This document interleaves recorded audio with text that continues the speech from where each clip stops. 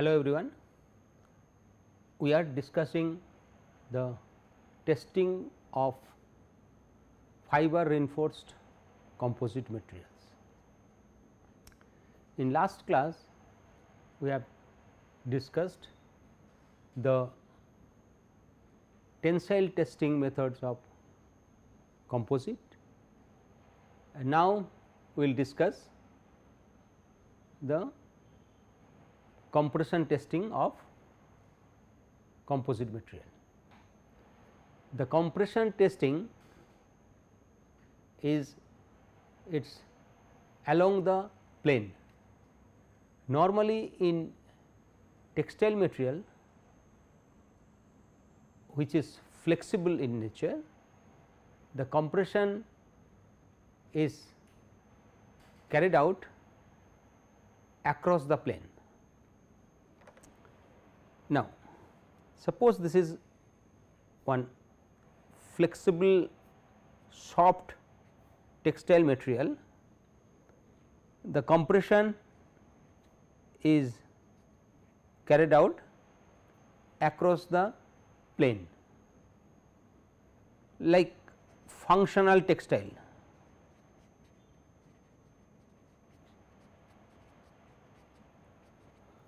In functional textile testing, we have seen in Kawabata evaluation system or FAST,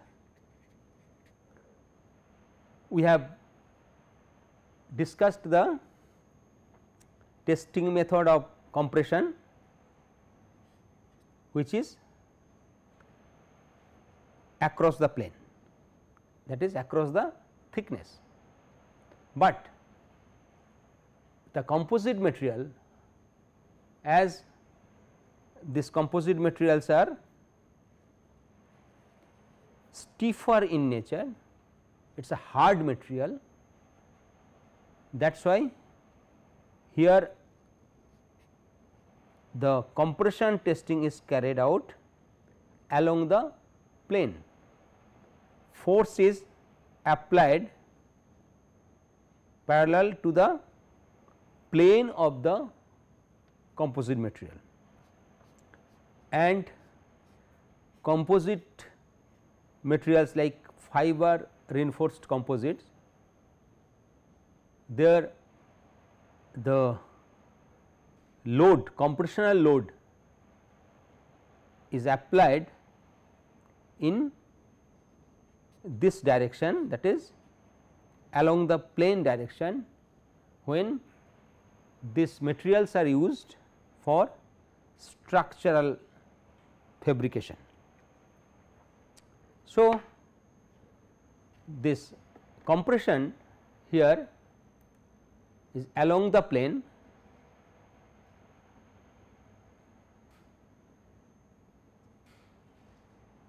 so the standard which is followed here, it is the ASTM D3410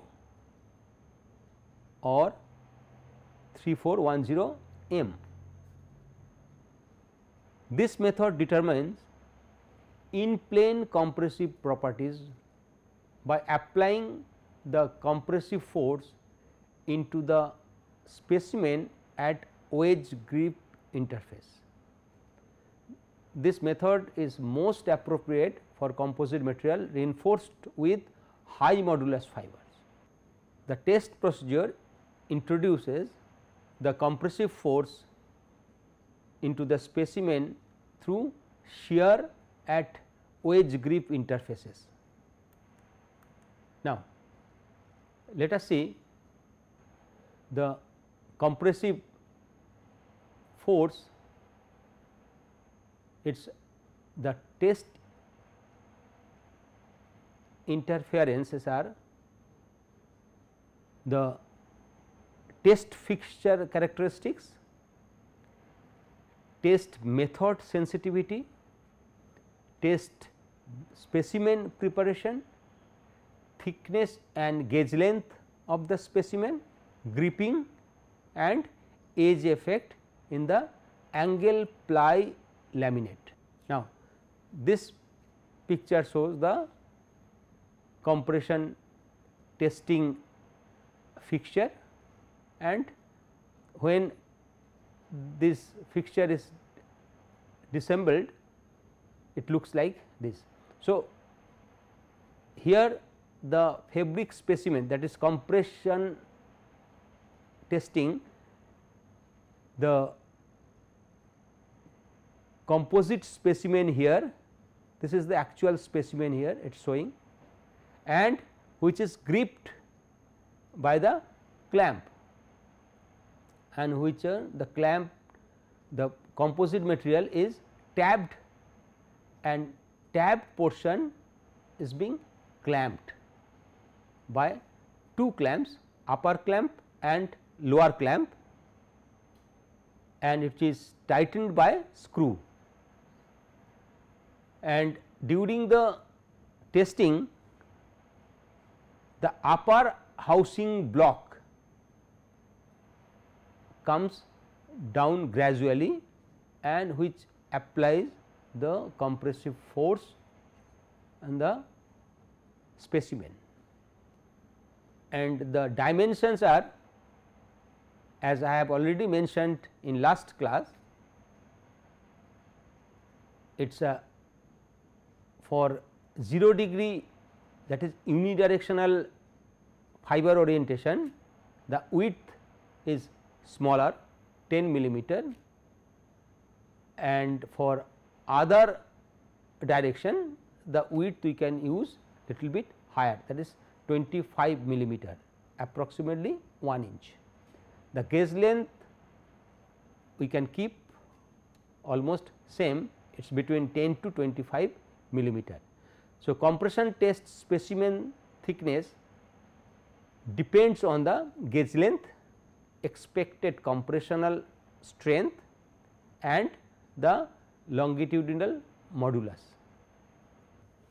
The properties which we can get during compressional testing, it is a ultimate compressive strength, ultimate compressive strain, compressive modulus, Poiseuille's ratio in compression, and transition strain. So, these parameters are similar to that which we have discussed during tensile testing. So, we get curve which is stress strain curve, from where we can get all these parameters. Also we can get chord modulus, which is nothing but the modulus between 2 points, and again like the tensile fracture, tensile failure, the compression failure can be divided, can be termed, or can be expressed by different terms. Here we can also use 3 characters. First character shows the failure mode, that is mode of failure. Second character is the area of failure, and the third character is location of failure. And compression failure can be broadly divided into 2 types. One is acceptable compression failure, which is due to the actual failure of the composite material, and another type of compression failure takes place, that is non acceptable compression failure, which is due to the problem in test method. I will discuss after some time. Now, acceptable compression failure, these failures can be expressed by 3 characters as I have mentioned. Let us take one example. like TAT, which means transverse shear, that is the failure mode is the transverse shear, failure area is at grip, and failure location is at top. So, here we can see that is a TAT, which is acceptable compression failure, means it has failed during the testing at the gauge point, not inside the grip. So, looking at the failure type, we can see this is the transverse shear type failure. The failure is like shear type failure, and it is at the grip point, close to grip point. So, it is at grip. At grip means A, T A, and T means its location is at top. If the similar failure was there in at the bottom, then the terminology would be TAB, transverse shear at grip and at bottom location. The next one is BGM. B, from the first character table we can get B here, it is a brooming. That means during compression the brooming takes place, it splits out. The composite material is actually during compression the brooming takes place. So, failure mode is brooming here, and location is at gauge in between the jaws, okay, in between the grip, and the location is at the middle. So, area is in between that point, this grips, and location is at middle. Similarly, the third one is HAT. H here it shows through thickness, that means the failure is entirely across the thickness, and it is at the grip point and the top location. HAT. SGV. What is SGV? S stands for long splitting, G is at gauge, and V stands for various failure location. It is not at particular location. When the failure takes place at different location, then we can term it as V. So, simply by putting these three characters we can express the location of or type of failure in addition to the actual value of say extreme point. Now, the failure modes for non acceptable compression. So, non acceptable compression failures are, so first one is say DTT. What is D? D stands for delamination at tab adhesive and at top jaw.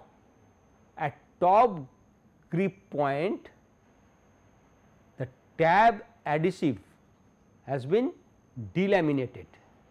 So, that the test failure is due to the problem in test method, which is not acceptable. Similarly, next one is HIT, through thickness, there is a through thickness inside grip and at top grip. So, through thickness although there is failure, but the failure is within the tab, which is not acceptable. Third one is DIT, that means delamination is taking place inside grip and which is at top location, and CIT, which is end crushing due to high pressure of the grip, the end crushing is taking place, which is inside grip I and at the top. So, this type of failures are not acceptable. After compression, now we will discuss the flexural testing. The standard which is followed is ASTM D7264. So, which is test method for fiber reinforced polymer composite, and it is a flexural testing. So, maximum number of tests per set is 5. Flexural properties are not basic mechanical properties of the material, it is actually combination of tensile, compressive and shear properties. So, whatever the flexural strength we get, these are combination of materials tensile property, compression property and shear property. When a flexural load is applied to a specimen, all these 3 stresses are included, but the material failure is dictated by which the 3 basic stress is the first to reach. Okay. So, here which component will reach first, that will show its compressive or tensile or shear. So, it will show its flexural testing. So, that will be the flexural strength of the material. So, material failure is dictated by which of the 3 basic materials characteristics. Despite the obvious complexities implied, that why is it complex? Because it is a combination of tensile, compression and shear, but the flexural testing is easy to perform. So, although the principle or mechanism is complex, but the test method is simple. Here there are basically 2 types of testing. One is 3-point bending testing, another is called 4-point bending testing of composite. The sample dimensions are, to simplify the stress state in the specimen, shear component is minimized. So, only to keep the compressive and tensile component, we have to minimize the shear component. So, it can be minimized by changing the ratio of length and thickness. So, this is done by making the specimen support, that is support span L, is sufficiently long as compared to specimen thickness. So, if we keep the L by T ratio very high, then we can minimize the shear stress component, and shear stress is independent of length, while the bending moment, that is tensile and compressive stress, is directly proportional to the specimen length. So, L by T ratio we can keep 16:1 or 32:1, these are commonly used, but we can sometime go little bit higher up to say 64:1, just to minimize the shear stress component. And this is showing 3 point bending, where the specimen is supported by 2 points and load is applied from the top at the other surface, that is vertically downward direction, and the distance between these 2 support points is known as span length.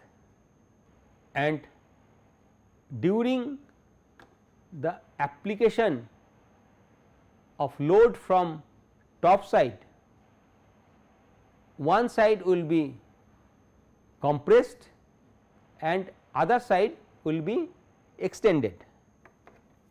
Now, suppose this is the composite material and these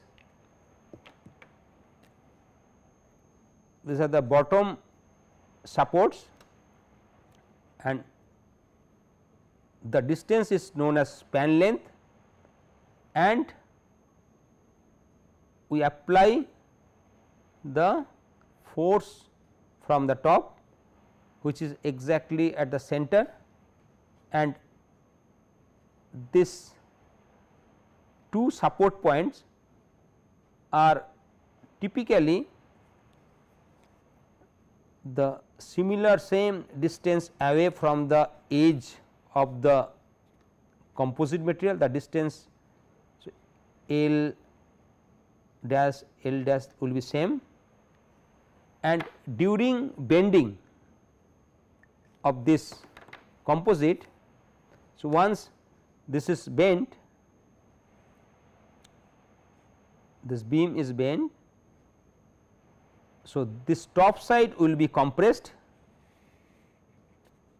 and this bottom side will be extended. So, here both compression and extension like tensile loads or tensile deformations are taking place, and we can minimize the shear by changing the length is to thickness ratio. This is thickness. So, 3 point loading system, and this picture shows the 4 point loading system. The 3 point loading system where 2 support pins are there, and this is the sample, and external load is applied from the top. So, the 3 point loading consists of a support point near each end of the beam. Near each end of the beam a support point will be there, and one load point at the mid span. So, this is the span length, and at mid span there will be one load, and in 4 point loading system 2 load points at equal distance. There will be 2 load points from the support points. This is this distance, support point from the support point, the distance will be equal, and this distance is typically 1/4 of the span length. The general, the mechanical strength measured through 4 point bending system is lower than the bending strength measured by 3-point bending system. So, in general this is lower than the 3-point bending system, the value of bending strength. So, if we compare the 4-point bending with the 3-point bending system, so in 4-point configuration the maximum flexural strength is located between the central force application member, that is the two loads which we are applying, that maximum stress will be in between that, and bending moment is constant, maximum flexural stress is uniform, it has no resultant vertical shear force due to presence of 4 points, and in 3-point configuration maximum flexural stress is located directly under the center force application point. So, when we apply the force in single point, the maximum flexural stress will be just below that. The presence of resultant vertical shear force is everywhere in the beam except the right under the midpoint where force is applied. In case of 4-point bending, volume under stress is bigger than the one under 3-point bending system. Now, if we compare the different parameters and their derivations, we can get the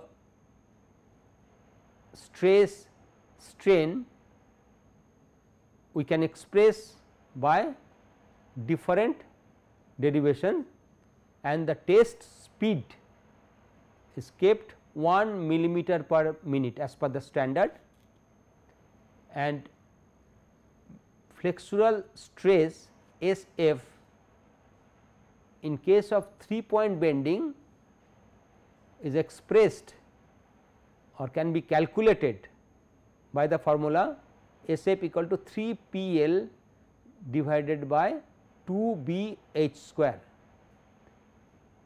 P is breaking load, L is span length, H thickness of the specimen, B is width of the specimen. Okay. Similarly, in case of 4-point bending, the stress will be just half of that of 3-point bending, because here we are using 2 different loading point, and this is expressed by 3 PL by 4 B H square, and whereas strain is expressed in terms of epsilon strain equal to 6 delta H, delta is the deflection at the center of the specimen, by L square, and in case of 4-point bending it will be 4.36 delta H by L square. So, modulus can be expressed in terms of LQ M by 4 BHQ, and for 4-point 0.17 LQ M by BHQ, where M is the slope of the secant of force deflection curve. So, that is the slope of the curve. Now, let us try to see few case studies in case of flexural testing, where we will discuss the effect of twist in the material, reinforcing material, and effects of the treatment, surface treatment with and without MAGPP treatment on flax roving. Now, here 60% means 60% is the volume fraction, and here we have taken the reinforcing roving flax is of with two twist level. One is TPI 8.12, another is TPI 0.73, and the pictures are showing in two different sides. One is compression side, that is the top side from where the load is being applied, and tensile side where its opposite side. So, this picture shows here as the twist is reduced, the proper penetration of matrix material was there. That is why the sliding of reinforcing material and or matrix failure was not there. With high twisted roving, it is showing some wrinkle portion. That means there were sliding, it was the grip was not proper, and this rovings the flax was untreated. Once we see the other side, tensile side, the composite made from low twisted flax, it is showing there is a proper breakage, proper damage of the composite, it is a crack formation. Whereas, in case of higher TPI, there is no crack formation, simple the composite got extended. That means, there was slippage or sliding between matrix and reinforcing material. Proper gripping was not there. So, we can see by stress strain curve, that is the bending deflection and bending stress curve. This shows that the composite with lower twist, the TPI 0.73 shows higher bending stress, whereas the composite with higher twisted roving, that is 8.12 TPI, it shows lower bending stress. That means, the twist restricts the resin penetration in the reinforced fiber bundle. So, due to twist application, the fibers become compactly packed. So, resin penetration was not proper. Now, the effect of the presence of surface treatment, the left side, this is showing the untreated flax, and in right side this picture show the flax treated with MAGPP. During compression, again the presence of MAGPP, that is surface treatment, it forms proper binding between the flax, that is reinforcing material, and the MAGPP, and the matrix material. So, MAGPP helped in proper bonding between the matrix and reinforcing material. That is why the proper breakage, proper load carrying capacity has been improved. Here the twist present in the roving are kept constant. So, from this diagram it is clear that the flexural strength is higher in case of flax treated with MAGPP as compared to untreated composite, and this is true for all the different the fiber volume fraction, that is 40%, 50% and 60% when we keep the twist in the roving constant. Also, if we see the effect of core twist, with the increase in core twist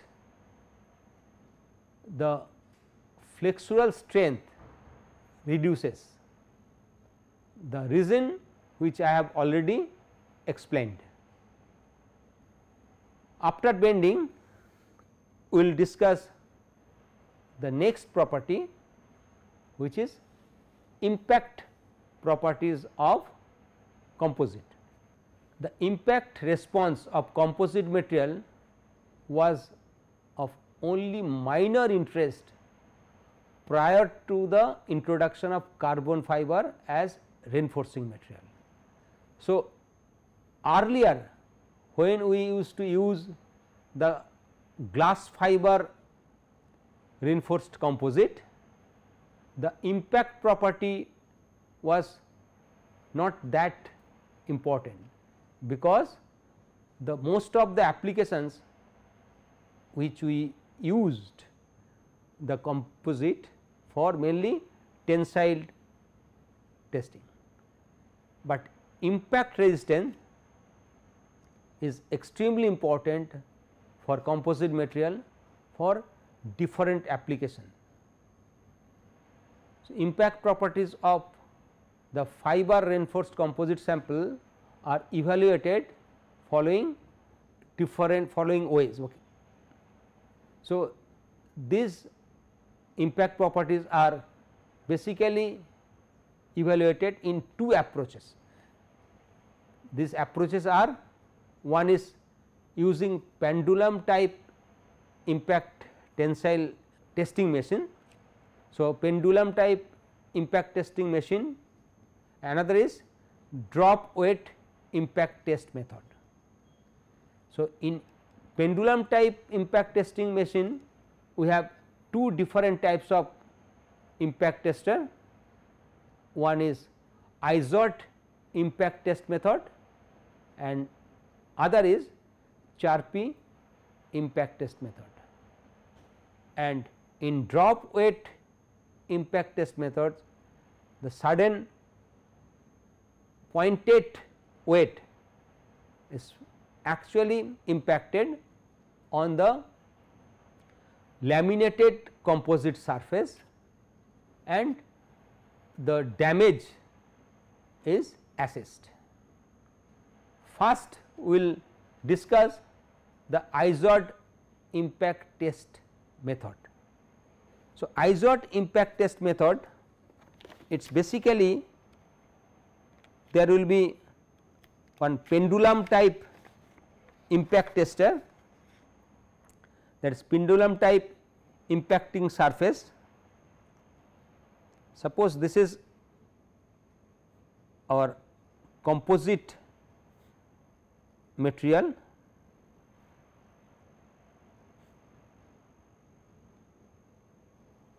this composite material, okay. And here in one surface we are making some notch cut, and this is the bottom portion is gripped firmly, this is gripped firmly, and from top it will be some impact, pendulum type impact will be there. The impactor will strike at the top, and due to the pre cut of this composite there will be the damage. Okay. So, this will show the impact strength of the material, and this is the principle which is followed in the IIT impact test method. So, here if there is a impact, so then there will be some crack, the damage will be there. So, first we will discuss the IIT impact test method. So, in this method the ASTM D256 or ISO 180 the principles are followed. Minimum number of tests per set is 5. The IIT impact is defined as the kinetic energy needed to initiate fracture and continue the fracture until the specimen is broken. So, there will be initiation of fracture and then it will continue till the specimen is broken, and total kinetic energy required is calculated. IIT specimens are notched, as I have mentioned, are notched to prevent deformation of the specimen upon impact. So, once the notch is created, the fracture will be initiated at that point and the fracture will continue. If we do not create any notch, then what will happen? The composite will have different types of deformation, like compression deformation, bending or shear. This type of deformation will be there, which is not actually targeted. The test procedure is the specimen is clamped into the pendulum impact test fixture with the notched side facing the striking edge, as I have shown. I will just show in the next slide, and this is the pendulum where the level of force can be varied by adding extra load. The pendulum is released and allowed to strike through the specimen. This method is similar to what we have learned in tear test, that is Elmendorf tear test principle. If the breakage does not occur, a heavier hammer is used until failure occurs. So, that I have already mentioned, we can increase the weight of this pendulum, and the size of the specimen is 64 length, the width is 12.7 millimeter and the thickness is 3.2 millimeter. Okay. So, this is the width of the material, and this is actually the damage takes place through the width of the material. So, effective width is 10 millimeter. So, effective width of failure fracture. Okay. The position of the sample is that it is a, we have to keep it vertically and the notch is facing to the pendulum.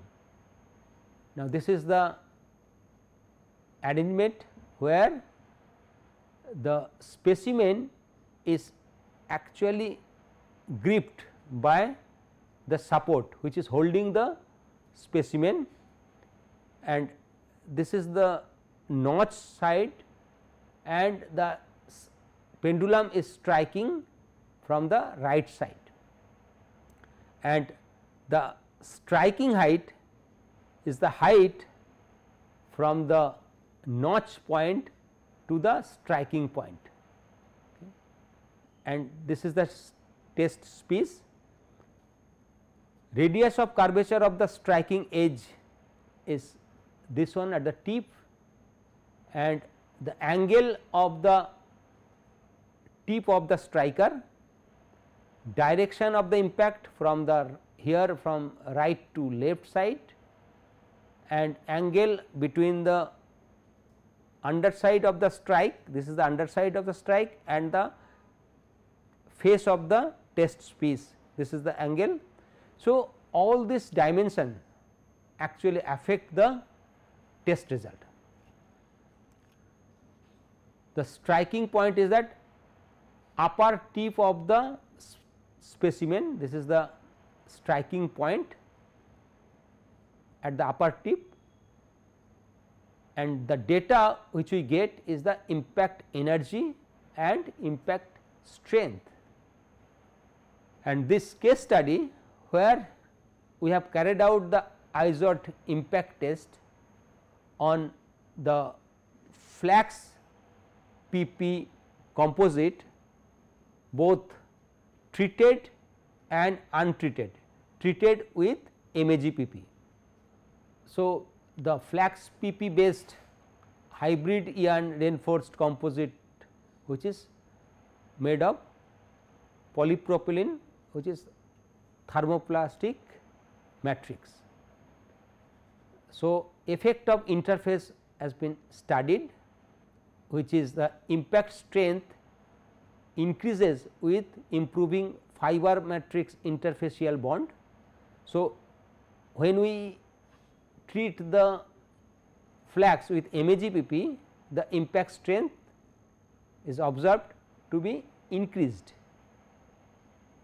Effect of yarn twist, the impact strength decreases with increasing twist level of the reinforcing fiber bundle, because improper penetration of matrix due to higher twist. Effect of fiber matrix distribution, the composites impact strength increases with improving fiber matrix distribution in the composite structure. So, as the distribution of matrix and the reinforcing material increases, the impact strength increases. Next is the Charpy impact test method. So, in this test method, it is originally developed for metal and later it has been used for reinforced plastics. The specimen size is 50 millimeter by 10 millimeter by 10 millimeter. So, each specimen contains a 45-degree included angled notch. Okay. So, this notch is created, okay, which is 2 millimeter depth. So, the depth of the notch is 2 millimeter and placed on other side of the force applying point. So, here in this picture the force is being applied from the top and notch position is at the bottom, just opposite to the load applying point. The striking point is the middle of the sample, okay, and the data which we get here is the amount of energy absorbed by the specimen before it fails. Also, an ultrasonic CT scan unit is used to quantify the extent of internal damage. So, extent of internal damage can also be assessed. Next test method for impact test is the drop weight impact test. So, this is actually this follows the ASTM D7136 method. Minimum number of tests per set is 5. Here in this picture, this is the striking point impactor dimension, and mass, that is the it is a load, there will be free fall of this load with the impacting point, and it will fall on a laminated composite material, and there will be a deformation or some damage will be there. This test method determines the damage resistance of multidirectional polymer matrix composite, which is laminated plate subjected to a drop weight impact event. So, here we have to use laminated plate. Okay. A flat rectangular composite plate is subjected to an out of plane concentrated impact using drop weight device with a hemispherical impactor. This is the hemispherical impactor. The potential energy of the drop weight is defined by the mass and drop height of the impactor. So, if the mass is changed or the height is changed, the potential energy can be adjusted. The specimen dimension, it is a rectangular specimen of length 150 millimeter by 10 millimeter and thickness is as per requirement. The damage resistance properties generated by the test method depends on specimen geometry, laying of impactor geometry, impactor mass. So, all these parameters will affect the damage property.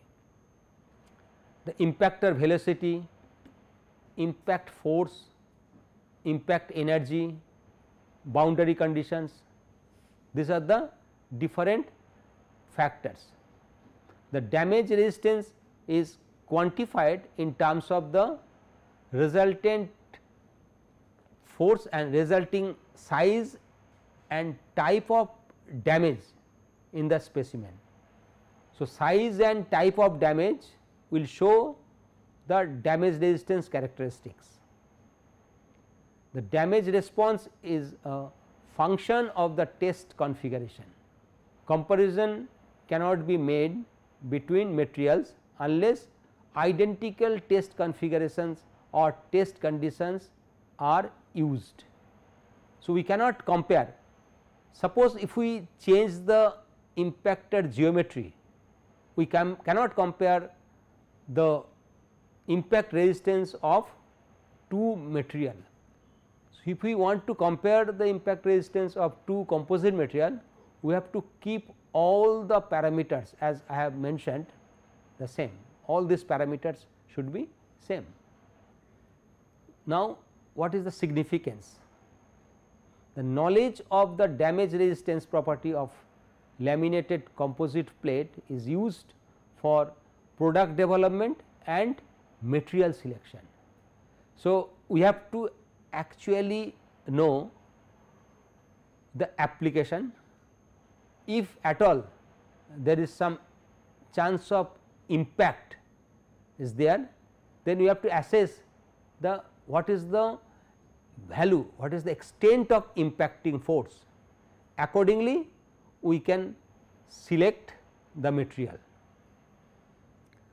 Drop weight impact testing can serve the following purposes: to establish quantitatively the effects of stacking sequence, fiber surface treatment, volume fraction, processing and environmental variable on damage resistance of a particular composite laminate to a concentrated drop weight impact force or energy. Like we can compare, we can assess the effect of stacking or effect of fiber surface treatment on impact energy by using the drop weight test method. Another significance is that to compare quantitatively the relative value of damage resistance parameter for composite material with different constituents, okay. And the damage resistance parameters are basically it is a dent depth, damage dimension, through thickness location, force versus time curve. So, the damage during impact can be assessed using all these parameters. Let us see, these are the different types of damages during impact testing. So, these damages at the top are actually externally visible damages and internally occurred damages are this type of damages. So, in externally visible damages are, so depression or dent, split or crack type or combined split, okay, and combined large crack with the fiber breakage, and internally occurred damages also. Now, the case study here, front side of the failure mode.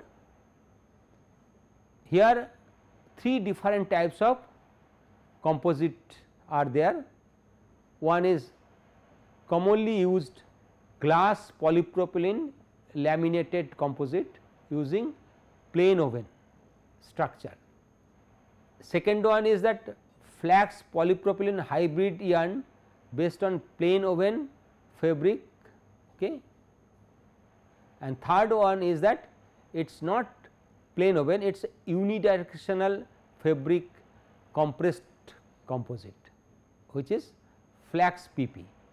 So, yarn is actually laid in unidirectional direction.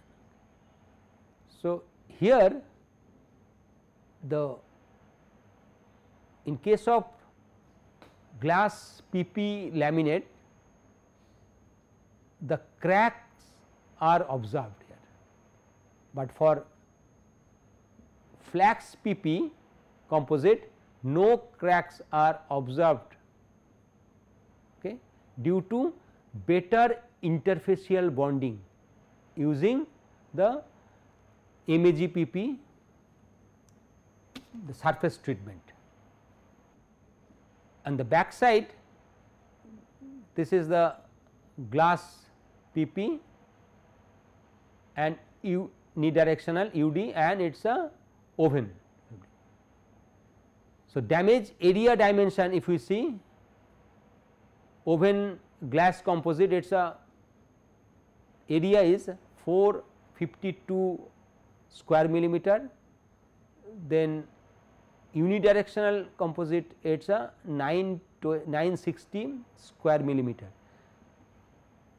So, we can see here the glass PP composite will is having highest load concentration as compared to the flax polypropylene composite. And if we see here, energy absorbed for unidirectional roving composite, it is a 0.6 times of glass polypropylene composite, and oven roving it is a 0.81 time. So, we can calculate the energy absorbed and peak force also.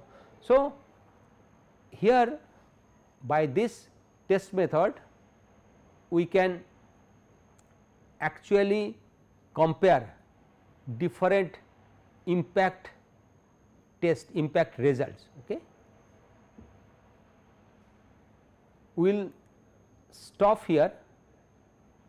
In next class we will discuss the fiber matrix interfacial bonding strength measurement. So, till then thank you for patient hearing.